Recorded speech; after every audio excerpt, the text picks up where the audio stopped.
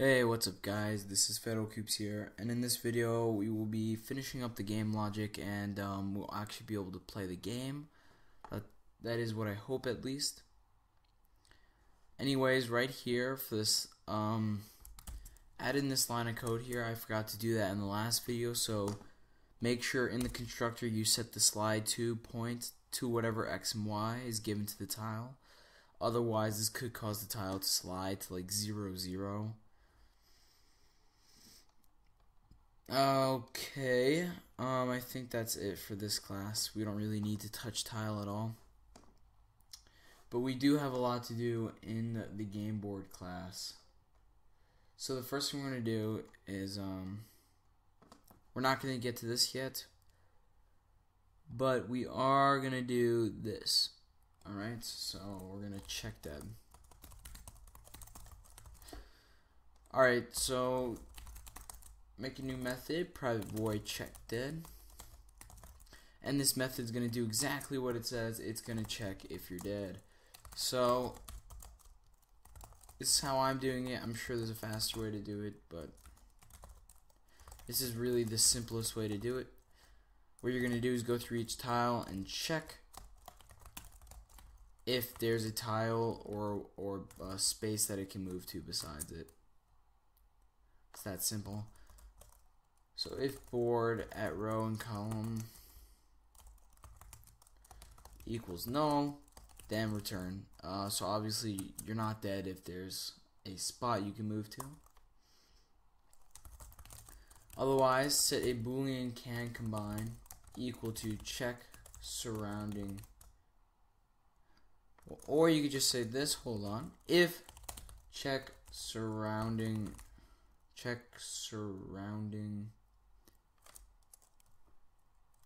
tiles at row, column, board, row, column, then return. Alright, so it's going to go through this double for loop, and it's if the space is null, then obviously that's an open space, you can move there. Otherwise, we're going to check the surrounding tiles and see if they can combine, basically. So let's create this method. We need a private boolean check surrounding tiles. It takes in a row, a column, and a tile current. Okay. So in this method, what we're gonna do is say, well, if the row is greater than 0. What? If the row is greater than 0, then it's gonna check it. Check the tile at the board, row -0, -1, column.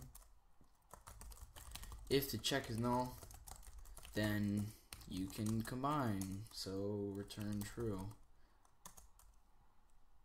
If the tile.getValue, if the current, the currents.getValue equals the check.getValue, return true. Alright. This is basically saying as long as if the row is 0, then don't check off the row, because then that would create some sort of out of bounds exception. So we only want to make sure that it's in the boundaries that we're checking. Now we want to check if you move down a row.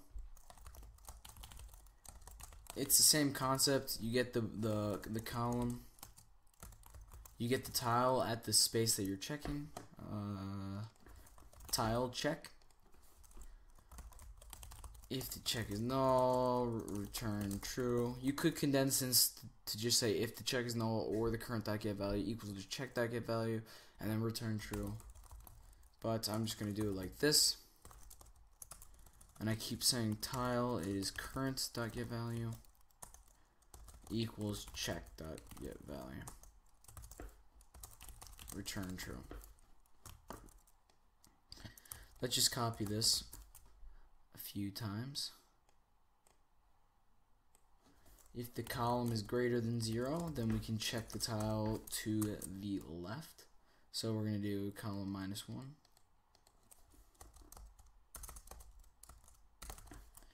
And we're not going to change the row. And same goes with if the column is less than all the total calls -1, then we're going to do column +1 and check like that. Otherwise, return false. So if none of these get hit, then this tile can't combine. And that's often the case. Well, not often the case, but this will get hit. It might seem like, oh, well, there's like so many times when, you know, it would return true, but you'd be surprised. If you have a tile in the corner and there's other tiles around it, then it can't combine or whatever. So, yeah. Hope this makes sense. If it doesn't, leave a comment. Alright, so yeah, check that. It's gonna check the surrounding tiles, blah, blah, blah. So if after it checks the surrounding tiles, it's just gonna return. Well, if none of the tiles, if it didn't return, then dead equals true. And we're just gonna set the high score. Again, I'm just gonna leave this note to myself. You can too. We'll be doing high scores and like a timer after we get all the animations done, so that'll be in a couple tutorials. And alright, so we have that. We still need one more thing. We need to actually move the tiles, and that is really important. So go up and you should have in your update function a little note there that says reset position. And that's exactly what we're going to do. We're going to go ahead and reset the position of the current tile, row, column. So make a private method, private void reset position, that takes in a tile current, integer row, integer column. If current is null, then we can't move it, obviously. If that wasn't obvious, then I don't know why you're programming. But anyways, otherwise, the x of the tile is going to be the tile.getX of column. Remember, we made these methods a little while ago, like 2 tutorials ago, I think. The distance x will be tile current dot get x, and we need to make these. So go ahead and make a just right click in here and go to source, generate getters and setters, x and y. At the very bottom, add those in. You should get this, or you type it out manually, whatever works.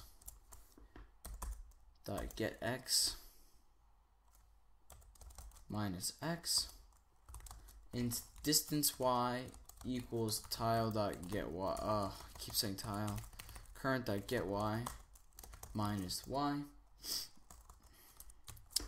All right, so like while the tile is moving, it's gonna get the x of the row and column, and it's gonna see where your x is, like pixel wise, so it won't be like a perfect row and column.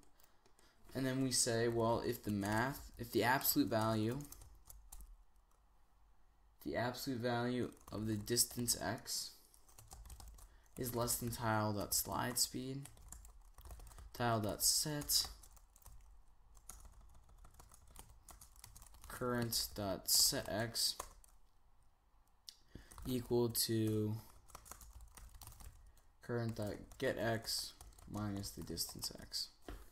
So basically the tiles move across at whatever this is, so it's 20 pixels per update. And it's basically saying, well, what if there's only 10 pixels to move? So instead of moving 20 pixels and then moving back and forth and creating this really annoying flickering effect, it's going to say, well, you know, it only has to move 10 pixels, so we're only going to move it 10 pixels. And that's what that does there. Also check on the Y.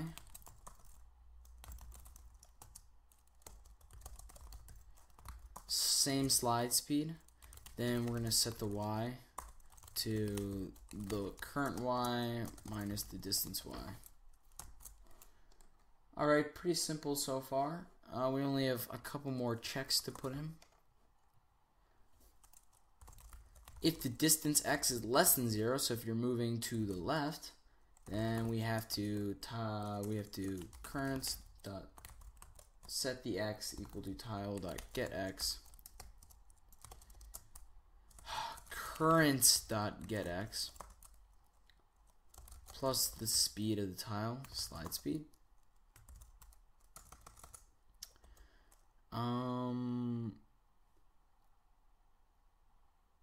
Yep. If the distance y is less than 0, then current dot set y equal to current dot get y plus tile dot slide speed. Okay, it's basically the same thing for if you're going in the other direction.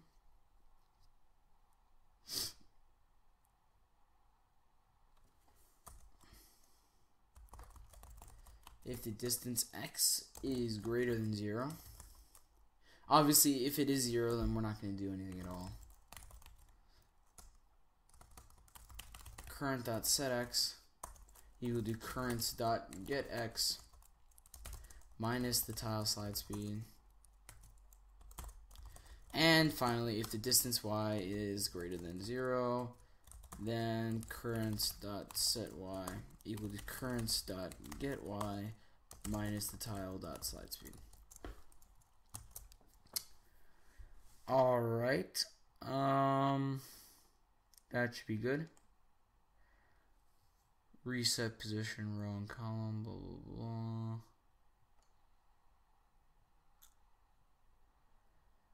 Alright, I think we're ready to test this out.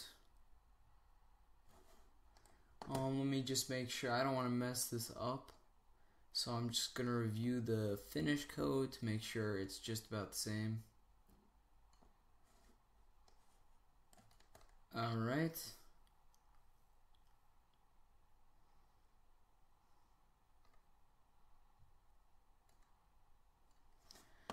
Anyways, let's try running this. Let's go into the game board. Go into the game class, make sure everything's good to go. We're updating the board, rendering the board. Let's go ahead and do this. We'll debug any issues if there are any. That took a while to load. Anyways, up, left, up, left. Alright. So we have an obvious issue here.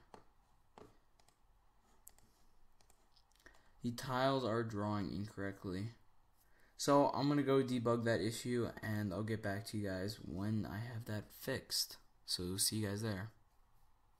Hey guys, I'm back, and after debugging for like 10 or so minutes, I found the issue. So first things first, this can combine variable needs to start out as true, because if it's false, then on the first click of the arrow when you try to combine, they won't be able to. So I debugged that just by printing out if you were able to move. I'll also show you a helpful method I created just in case you want to create it as well. So yep, put that in. Other thing is when you set the value, you need to redraw the image. So add that in too after set value, int value. So this is like if I set the value to now 8, it needs to redraw the image. Alright, that's it for the tile class. In this class, I added one thing that I forgot. Can move. So if the space is null, you need to set can move to true. That I just forgot to do. I'm not quite sure why. And that should fix it. Now to help me debug this, I created this method called spawn. So basically, instead of just spawning in random on the start, I was able to spawn in using row and column and value. So I was just spawning in at 0, 0 spawn in 2, 0, 1 spawn in 2, and I was checking to make sure to see the behavior of how the tiles would interact and whatnot. So yeah, this method, you can copy it down. I'm gonna comment it out because we don't need it anymore. I'm also gonna comment this out and comment this back in because we're back to spawning randoms. Now if I want to go ahead and run this, yay, alright, so this is it. This is 2048, and I mean, as for the logic in the game, that's basically it for this entire series. There's not much more to it. The game is playable. You can resize the map as well. Now you might see like, oh, I think there's some glitches with the teleporting tiles or whatever. It looks kind of weird. That's just because we haven't added in any of the animations yet, and in the next video we will be adding in the animations. So that should get fixed then. And anyways, just to prove that you can mess around with the variables, go into your tile class and let's change things up. Let's change the width to 100. This is how I have it on my other one. I think it's a bit smoother if you do 100, 130. Also make sure that you set the size. We don't need the height so much, so we'll set that to 560 and also set the width to like 500. Alright. And there we go. It's a bit funky looking like this.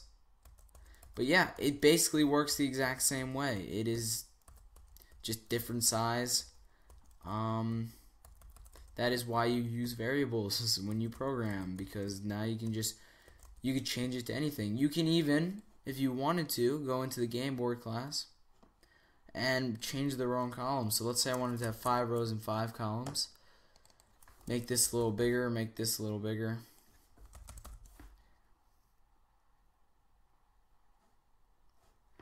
And that is ginormous.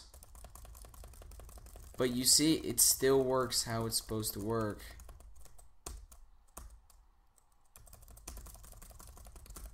All the logic stays the same because we used all those variables. And like that, it is beautiful, and you can get to super high scores, whatever. And yeah, that's basically it for this tutorial. I'll see you guys in the next one, where we go ahead and I'm just going to change these back to 4, and I'm going to change these back to like 500 and 600. So I'll see you guys in the next tutorial where we implement the animations, I think. Yeah, we'll do the animations in the next tutorial because I think that'll make it look much better in terms of how it's playable, and see you guys there.